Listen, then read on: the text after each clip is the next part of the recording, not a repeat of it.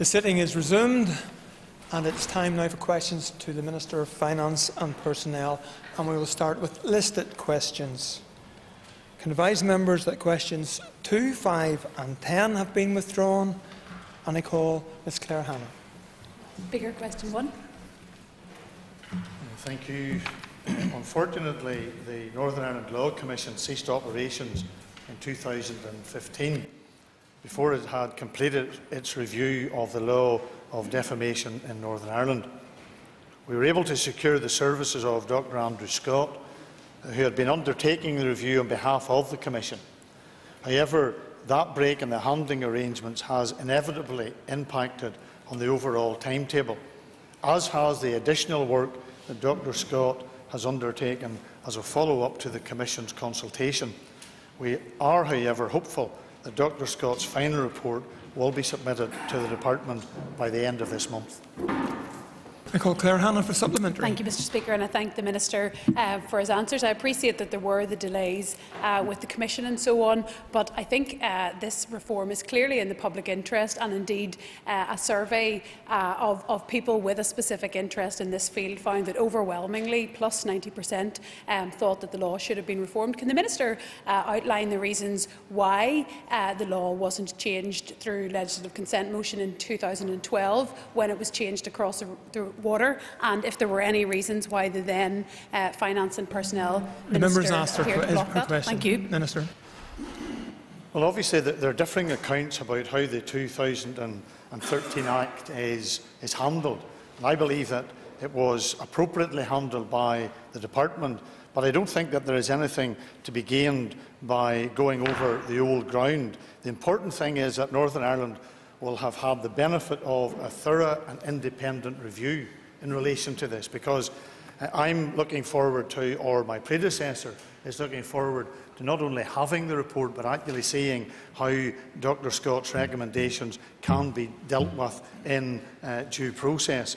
The issue of, and has been asked by a number of members in other ways, will this report be laid before the Assembly? And the laying process was triggered by the Law Commission sending a copy of its report to the Department of Justice. If the Commission is no longer in existence, that trigger will unfortunately no longer occur. Moving on, I call Paul Given. Question number 3, Deputy Speaker. Thank the member for his question. The Financial Transaction Capital, or FTC, can only be used for loans to or equity investment in a private sector entity. Therefore, it cannot be accessed directly by councils. However, it is possible for councils to work with private sector bodies to utilise FTC. All financial transaction capital allocations require a sponsoring department. Therefore, any organisation wishing to explore the use of FTC should contact the relevant department, or alternatively, the Strategic Investment Board will be able to assist. Once the Northern Ireland Investment Fund is operational, there will be a separate process for engagement on accessing its funding. I call Paul Given. Can I thank the Finance Minister for that response? He'll be familiar with a scheme in my own constituency of the Knockmore-Sprucefield Link Road. Would that be the type of scheme that this fund could access, and councils and the Department for Regional Development engaging with the private sector to unlock the huge potential that exists within that part of the constituency? And how does the investment fund The member plan? has asked this question. Minister. Well, I was almost about to ask the question. Well, I think the member, and I can anticipate what it is he was going to ask in relation to, in regards to the investment fund. Let me answer the issue in regards to the council and the very particular issue that the member raises. And it is a concern that has been raised across a number of local authorities. There has been a number of engagements actually with councils on FTC funding, including the possibility of the ARC21 project availing of FTC. And so the issue that the particular project that the minister, that the member, maybe that was saying things that are going to happen in the future, is referring to, is in that category of projects that we think should be seriously considered. The previous Finance Minister, Simon Hamilton, met with Solus Group on this very issue back in March, some time ago, and in addition to this, the issue of FTC was raised by Council officials in a recent meeting with DFP officials on the investment plan for Europe. So, in regards to the investment fund, I think that the fund would be available for the Executive to deploy available financial transaction capital, and I think that those two elements brought together should give a financial package which gives local authorities some certainty that there are other streams of finance that will be open to them.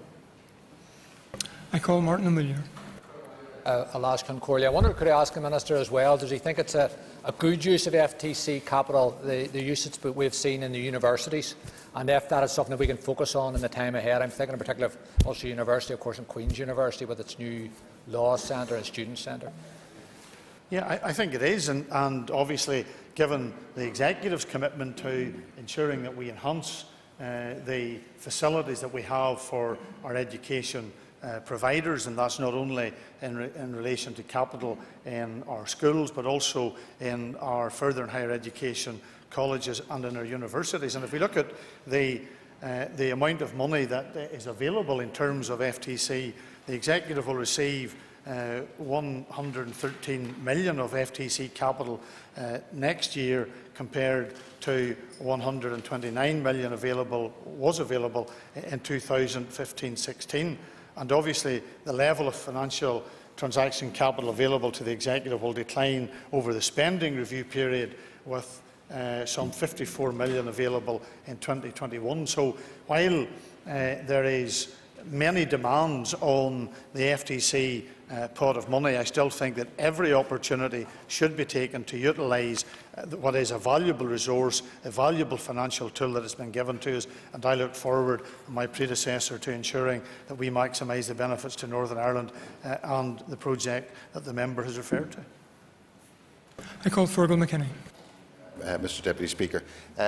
Minister, in two reasonably recent presentations to two separate committees, the Enterprise Committee was told that there's a reasonable expertise within PSNI in accessing FTC, while the Health Committee was told that it's notoriously difficult, despite the fact that they have set aside £10 million for spend. Can the Minister tell us how we can achieve best practice among civil servants in terms of accessing such funding? Well, I think the member raises a valid point in terms of how, right across the piece, we ensure that the system and the various departments are working with the same objective in view.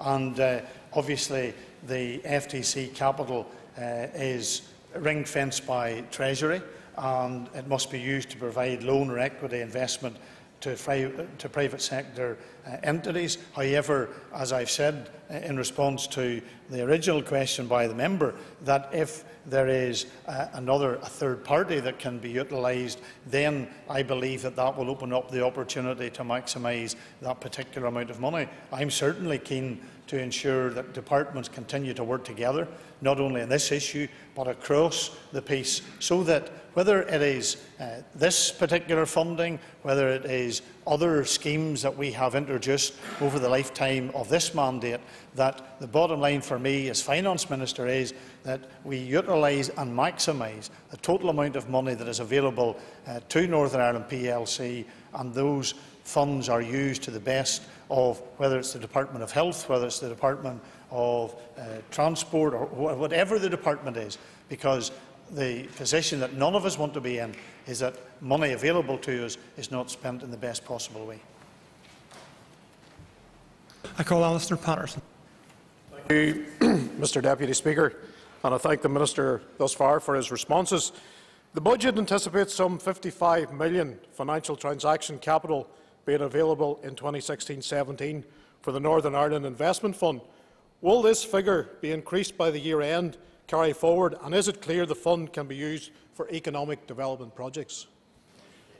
Well, I think what we want to do is we want to ensure that we can increase the amount of money that's available, although I did indicate in terms of the overall profile of the amount of money that we will receive in terms of this year, 113 million of FTC compared to 129 million which was available in 15-16. And so there's certainly going to be a particular pressure that is always the case in relation to the financial structures that we have, and in terms of whether or not this money can be used for the purposes that the member has indicated. I want to see this money utilised in the best possible way across a wide range of services, so that we, as I've said to the member previously, that we maximise and utilise this financial resource to the benefit of Northern Ireland PLC. Moving on, I call Alban McGuinness. Thank you, Mr Deputy Speaker. Number 4. Thank the member for his question. And as required under the Dormant Bank and Building Society Accounts Act 2008, my department will now direct the Big Lottery to develop a strategic plan for the utilisation of the fund in Northern Ireland. The strategic plan will be laid before the Assembly and will include details of how the fund will operate, including criteria for accessing the fund. The Community Finance Fund will provide a unique and innovative funding opportunity for social investment in Northern Ireland. It will help to improve access to finance for a range of organisations across the third sector, such as social enterprise, church and smaller community-based groups. The third sector plays a vital role in Northern Ireland, but its development and growth has been constrained by a lack of affordable finance. This fund will enable such organisations to make further investment in their activities, grow their organisations and become self-sustaining through the availability of finance. Access to this financial support will help to increase the revenue and resources, and I trust enhance the level of social benefit that they deliver to their communities. I call Alban McGuinness for supplementary. Thank you very much, Mr Deputy Speaker, and I thank the Minister for his detailed reply. And it is an exciting opportunity, I think, for those in the third sector, particularly social and church groups. Could I ask the Minister, in relation to the issue of criteria, would there be an opportunity for assistance be given to encourage recipients or beneficiaries to establish themselves as mutuals or indeed as cooperatives? Thank the member for his question. It's an interesting concept, and obviously one of the purposes that we want to achieve in terms of this fund. And this has caused some discussion, because in most cases some of these funds are all on the basis of grants. We've tried to say that as an incentive and as a way of getting that balance right, so that we encourage long-term sustainability of groups, that we would have a mixture, a combination of grants and loans. Where that would take a particular organisation and how it would develop over a period of time, I think is something that needs to be given thought and consideration to. Obviously, we're in the stages of going out to appoint a third party who would deliver this fund, and I want to ensure that we have given the maximum opportunity to a wide variety of organisations. Some who feel that the current access to funding streams is too bureaucratic, it's prohibitive, it creates for them some difficulties. But the member does raise a valid point, on which I'll give more consideration to as we try to progress this. And I know members will want to know, as I've already had numerous correspondence even to my own constituency office in relation to this, when is the fund going to be up and operational? And I trust that that will be near the end, well, September, October time of this year. I call Jackie Mackay.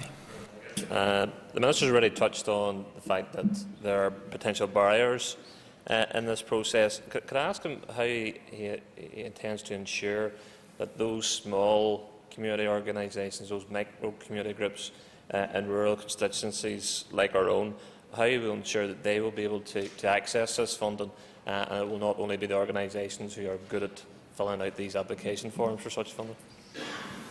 I think that that all goes down to the way in which we establish it, the way that we structure it, the way that we have it operational, because you can either make a fund simple and straightforward, or you can make it bureaucratic and challenging.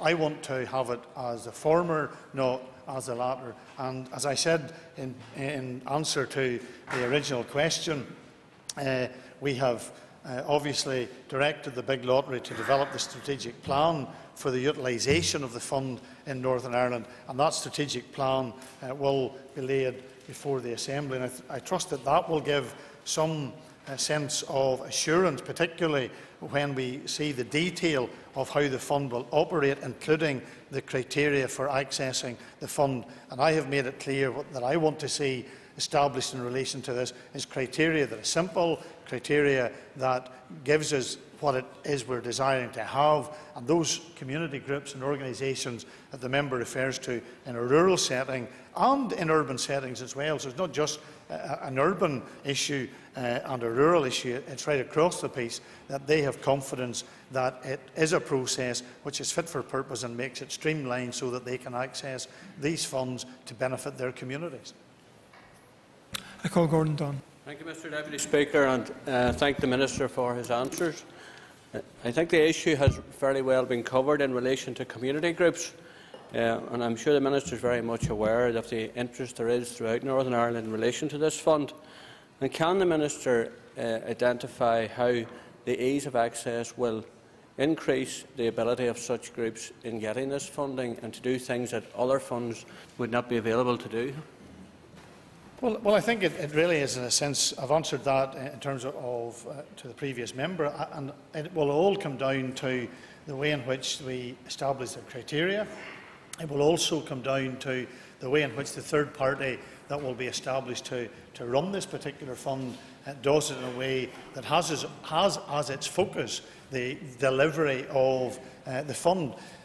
It is a frustration for many organisations, and I know well from the organisations that I work with in my own constituency how challenging the funding regime can be. And there have been various organisations that have been established that help and assist organisations to access funding. I want this to become a fund that the community has confidence in. Let's remember this is £7 million, over £7 million. I think Northern Ireland has become the beneficiary of this as a result of the legislation that was passed in the House of Commons, and I want to now see progress being made.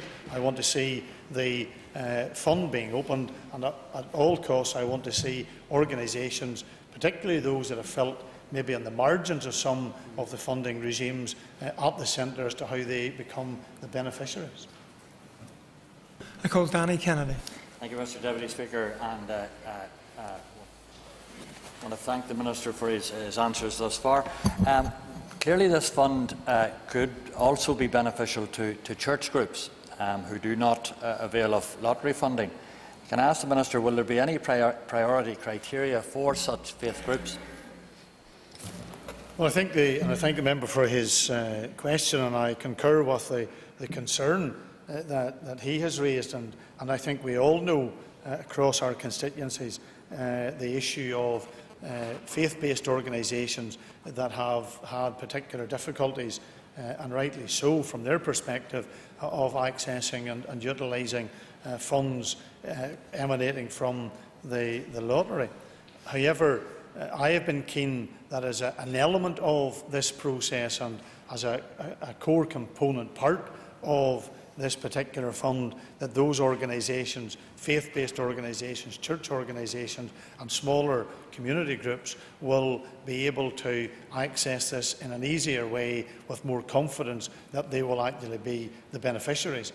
It will be difficult for us in terms of the actual way that this will be established to give them absolute priority. However, there will be in terms of the guidance, in terms of the way that we want to see this established, that focus and that emphasis and that importance given to the third party who will be successful in the delivery of the fund, that they are made aware that this is a group and groups which need to be given serious thought to because of the financial deficit that they feel, having not had the same opportunity to access funding from their own perspectives as they have in the past. Moving on, I call Paul Free. Thank you, Mr Deputy Speaker. Question number 6.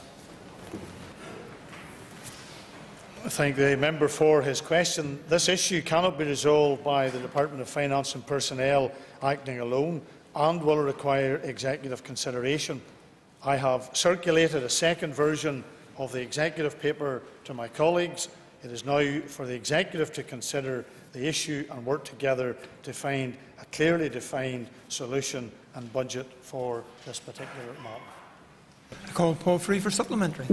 I thank the Finance Minister for his answer. Can I ask why? Can I ask the Minister why the issue has taken so long to resolve, and if there is any legal liability to the staff affected?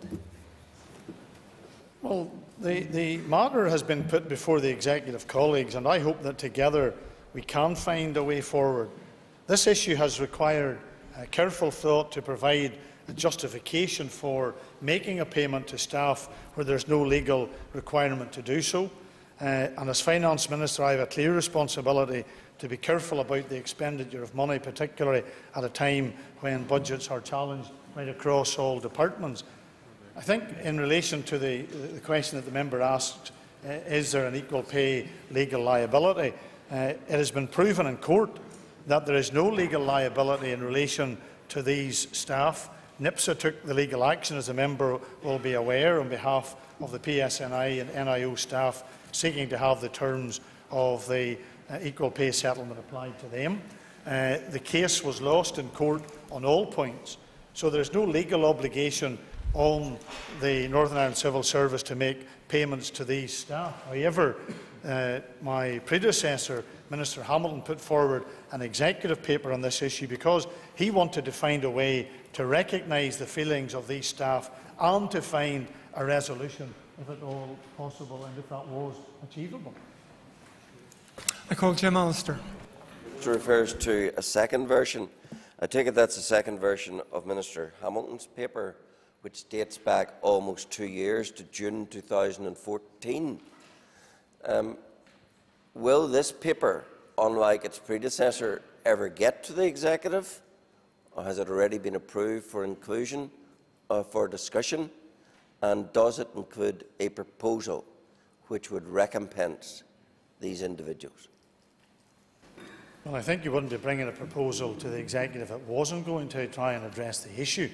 And so it is a matter now for executive colleagues to make a decision in relation to this issue, and it will be an issue that will have to be determined in that way. As I've said to my colleague previously, this matter has been put before the executive, and I hope that together we can find a resolution to this long-standing problem. Moving on, I call Conor Murphy.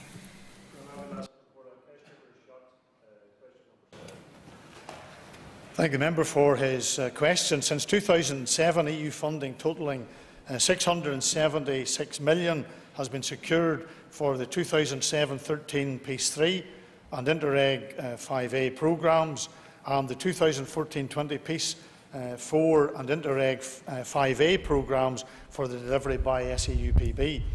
The Special EU Programmes Body is the managing authority for the EU Peace and Interreg programmes. Funding under these programmes is secured by the Northern Ireland Executive, the Irish Government, and in relation to Interreg, the Scottish Government. European funding is allocated in euros. The answer is, of course, assumed that there is an exchange rate of 1.31, and that obviously is always a fluctuating situation, but I trust that gives the context in terms of the question that the member asked. I call Conor Murphy for supplementary.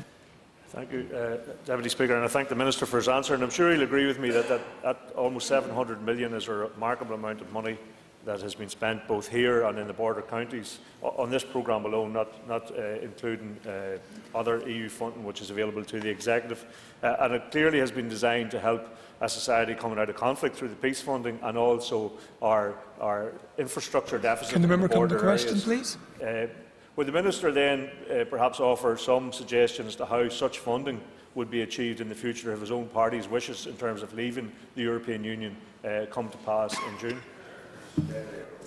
Well, obviously, I suppose the Treasury, given the fact that we are the net beneficiaries as being part of the United Kingdom, and I would not have the finances as the Finance Minister in Northern Ireland, would it not be for the way in which, as part of the United Kingdom, we become a region which receives a substantial amount of funding from Her Majesty's Treasury. However, the member wants to draw us into the debate around what would happen post the referendum, and I have made it very clear that the debate which leads us up to and during the referendum needs to be on the basis of facts. It has to be on the basis of figures, and one figure that those parties who are suggesting that we should stay within the European Union have to deal with is the fact that we have £20 billion which goes every year to the coffers of the European Union, an organisation which has a bloated bureaucracy, an organisation which can't secure our borders, an organisation which cannot resist meddling in our courts' decisions. And I think for that and many other reasons, let alone financial reasons, there is a case that is currently being made to ensure that our money is best spent in Northern Ireland for the benefit of our fisheries, for the benefit of our farmers and for the benefit of our communities. I call Liam McRae. Thank you, Deputy Speaker. And given that the Secretary of State has said that Northern Ireland farmers will no doubt benefit from being outside the European Union, I'm not so sure it's necessarily a bad thing. But given the member previously who asked the question around the European funding, can the Minister outline how much or give us some detail around the Peace 4 programme and the areas that it's targeted to? Well, obviously, the Peace 4 is an important element of the existing arrangements that we have. And let's be very clear about this. We will take whatever money we possibly can to maximise it for the benefit of Northern Ireland.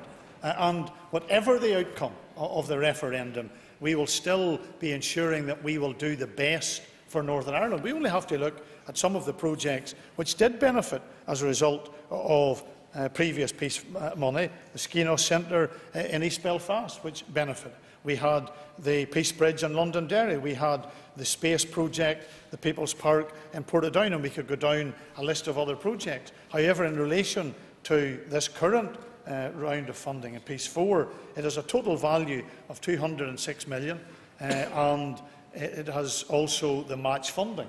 So what we have is a programme of somewhere in the region of £400 million, which will undoubtedly, now that we have the call open in terms of the new peace programme, Interreg 5A has been already open for almost a year. And what I want to see now is organisations right across the piece making applications which can stand the scrutiny and the test, so that we can build upon good, successful projects and we maximise, as I've said previously, this money which has come, albeit we may have an issue about more money that we would like to have in the future, but that's a debate after, I believe, we know the outcome of the referendum. I call Patsy McGlone. Thanks very much, Mr Deputy Speaker, and I thank the Minister for his answer. I'm not so sure about his possibly ill-founded faith in the Tories to deliver enhancements to Northern Ireland. The only precedent that we have there is that of welfare reform, and that didn't work out particularly well. But could I ask the Minister, has his department carried out any audit as to the potential implications of Brexit, negative or otherwise, specifically for Northern Ireland? Because I think that faith in the Tories to deliver to Northern Ireland around post-Brexit, I think would be pretty much, as I said, ill-founded and pretty much grounded in a situation the where members I asked doubt this the question. Shires The members asked would this question. benefit much more than what Northern Ireland would. Minister. Well, obviously, whatever the debate will be, I have repeated and I say it again, it has to be based on facts and figures. And the facts and figures, you know, I hear members who are always asking for more information. All the information is out there that needs to be out there in terms of making a judgment and a decision. And that is the fact that Her Majesty's Treasury, irrespective of who is the government of the day, whether it be the Conservative or the members' colleagues in the Labour Party, and we know how well they were able to spend money. They spent money that well that it bust almost the Treasury. So I think that the member would do better to have a conversation with his colleagues in the Labour Party who got us into a financial mess that the Conservative Party had to try and resolve. However, the issue that still needs to be resolved is for the Treasury, because they will have more money which will not go to Brussels but will come to Belfast and to Ballymoney and to other parts of the United Kingdom. And now if I started that, I'll have to go around all the members' constituencies to keep you all happy. But I think that it is a matter of urgency and a matter of importance, because I share the concerns and the fears that people have, but we have to ensure that this debate is based on the facts and the figures and not on fear. And that is the end of our period for listed questions, and we now move on to topical questions. The members listed for topical questions 1 and 2 have withdrawn their names. I call David Hilditch. Thank you, Mr Deputy Speaker. Minister, how much does the average household pay in taxes in Northern Ireland, and how does it compare with other regions of the United Kingdom? Well, I thank the member for his question, and obviously it follows on, in a sense, maybe from what the previous member was trying to allude to. Are we better off in terms of being with our own devolved administration? And I think the answer to that is yes, we have tried to manage our finances in a way that when you look at the comparators, and this is for the household, this is for real households in Northern Ireland. We all talk in this House about how we deliver for our constituents. Well, in terms of the way in which you make a comparator and the average household bills in Northern Ireland, it's £1,337 in Scotland, it's £1,465 in England, it's £1,550 in Wales, and it's £840 in Northern Ireland. That is because of decisions that have been taken by this executive. That's because we, and my party and our party, is a party of low taxation, and we believe that that reflects the way in which we have endeavoured to protect households so that they don't have an overburdensome rate process. I call David Hilditch for supplementary. Thank you, Mr Deputy Speaker, and thank the Minister for his answer. And further to that, will the Minister give a commitment that the DUP has no plans to remove industrial derating?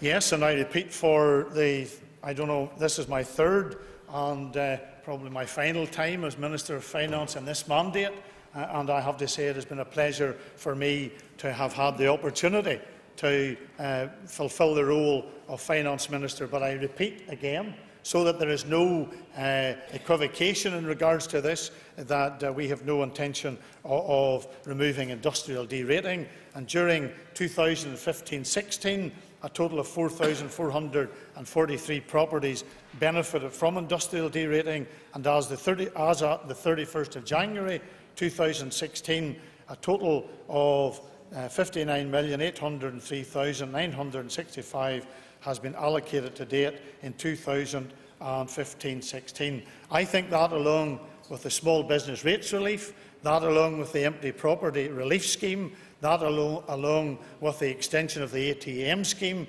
all indicates that what we have done is business focused, is business centred, and is about ensuring that we deliver for our constituents.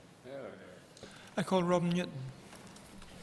Thank you, Minister, for his answers so far. I wonder, could I ask the Minister, in terms of investment, does he recognise that the Conswater Greenway has been a huge success and reflects the quality of the investment in that? And would he give consideration to the Cumber Greenway as an investment that would contribute not only to the economy but indeed to the health of the people of Northern Ireland? Thank you, Member. I'm almost tempted to ask the member, is he saying we should all get on our bikes? And obviously it is to the credit of all that have been involved in the Greenways how they have developed. And indeed, I had the opportunity just to meet recently with Sustrand in regards to some of these issues, because I do value and I do believe that they have brought huge economic benefit, but also huge health benefits to those who have used these greenways. And in terms of their extension, in terms of their continuation, I believe that these are things that need to be given serious thought to. There has been financial assistance in regards to some of them, and I think that it needs to be given further thought so that we can again extend these in a way which benefits communities that use them. I call Robin Newton for supplementary. Can I thank the Minister for those very encouraging words? Can I ask the Minister, in terms of the end of this mandate and the work, I know work has already been done by a DSD Minister, would the Minister encourage this type of work, this type of project, to be part of the legacy that will go into the next mandate? Yes, and I think that when we look across Northern Ireland, we can see many examples of projects that have made an immense contribution to the lives of our citizens. We all too often focus upon the negatives, but I think that when you look across, and the highways or the greenways are an example of that, in terms of how communities have been able to get out and exercise, and families. Those are clear examples of what have been capital projects in conjunction with community organisations such as Sustrand and others, to deliver, and I believe that they should play an important role, an important part, as we develop the programme for government, and also as we ensure that the new departments that come into existence, the Department for Communities, the Department for Infrastructure, and also my own department at present in terms of the Department for Finance. I call Cathal O'Hasheen. Could I ask the Minister if we would bring forward proposals for rates relief for businesses in town centres where significant public works are taking place? Well, obviously, the member will know that we have just concluded a review of the rates process. I think a very good exchange has been held right across the piece, and I know of public meetings that were held, engagements I've seen, and we're working our way at the moment through the responses to that. I am very conscious and very aware of the difficulties that arise, particularly when there are schemes that come into town centres. Obviously, in my previous role as Minister for the Department for Social Development, I was keenly aware that there was concerns raised by traders in relation to public realm works, and all of this has to be given consideration. There is currently no compensation process for businesses when there is a process like that in the particular area. However, every effort is made to ensure that work between the contractor and the local businesses is done in such a way that minimises disruption until we ultimately get to the end game, which is the enhancement of our town and city centres. I call Cathal O'Hasheen. I think I'm in a forest answer. The Minister are aware that in towns like the like of Limavady, but elsewhere, where public works have been continuing over a prolonged period of time, that many businesses feel it unfair that they have to pay full rates during that time when they haven't had a chance to earn enough profit actually to do that. Yes, and I do think that the member raises a valid point, and my challenge in terms of being responsible for the overall responsibility of rate collection is to ensure that whatever it is we do is fair and balanced. And we have had from pigeon clubs to all sorts of other things that have been raised during the debates in this chamber. Everybody wants to have an exemption. Everybody wants, depending on the nature of their business, to have some relief, and I can well understand that. The difficulty and the challenge that faces us is that when you have an exemption, is where you then collect that other amount of resource, because we want to be able to improve our public services. We want to be able to improve the way in which we spend money in relation to delivering in our health service, delivering in our infrastructure. So it is a point that is well made, and it is an issue that will be given consideration during, now that we have the formal consultation process completed, and I trust that that work of looking at the responses will give that issue and many others serious thought and consideration. I call Trevor Lunn. Yes, thank you, Mr. Deputy Speaker. Could I perhaps ask the Minister the question that was actually listed at number 12 in the main list around the impact of any removal of the rates exemption on charity shops? Making it easy for you, Minister. Well, I thank the member for his question, and obviously, as he's aware, as I've alluded to, the review of the non-domestic rating system is now complete, and we're going through the consultations. The treatment of charity shops was an issue that various business organisations, district councils and many others commented on during the related consultation. In fact, I have had a couple of meetings in relation to this, and I am well aware of the sensitivities that there are in relation to this issue. And what I've said is that there will be no change to the current situation in this mandate. It will be for a new executive to determine what will be the outcome in relation to that issue, as well as also to the issue that I referred to that was raised by the previous member. It is, and I want to emphasise this, it is a sensitive issue, but I would be unfaithful to some of the comments that were made in the consultation if I didn't say that some of the local businesses have raised, and I have some in my own constituency who do raise an issue that says, well, why is that particular organisation or those organisations, even though they carry out an immense job and they do a very good job in relation to the particular charity, why should they be exempt whenever I have to pay, in most cases, either full rates or maybe some of the rate relief schemes that we have alluded to? So it's on the radar. It's an issue that I've already spoken to a number at a meeting with NICVA and representatives from the charity organisations just last week, and it is an issue that I'm well aware of and will be dealt with in the sensitivity that I believe it deserves. I call Trevor Lunn for supplement. Yes, thank you, Mr. Deputy Speaker, and I thank the Minister for his very complete answer. Without wishing to preempt the outcome of the review, would he agree with me that, given the present state of our city centre retail areas, that the charity shops actually perform a very useful service, even perhaps just by being there, and that the outlook and the appearance of our city centres would be much less reduced if they weren't there, if they had to close because of being rated?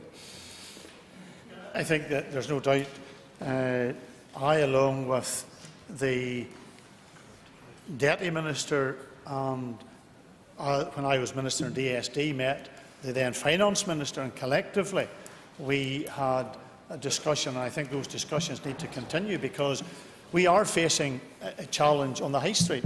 Now, we have seen some good news in terms of what has been happening here in our capital city in terms of occupancy, and I think some of that is a positive sign. However, I am well aware from my own constituency the challenges that a town like Ballymoney faces when you have a family business who decides to retire, and they may, for a variety of reasons, not be able to find someone to take on that business. And so any closure of any retail properties on our high street is to be regretted. However, I go back to the point that we need to ensure that, for example, the Small Business Rates Relief Scheme, would that money be better spent in a different way? Those are the questions that we need to find answers to, and that's what I'm committed to endeavouring and doing over the time that I'm here, is making sure that whatever the end result is, that it's fair and it doesn't in any way hinder the progress in our town centres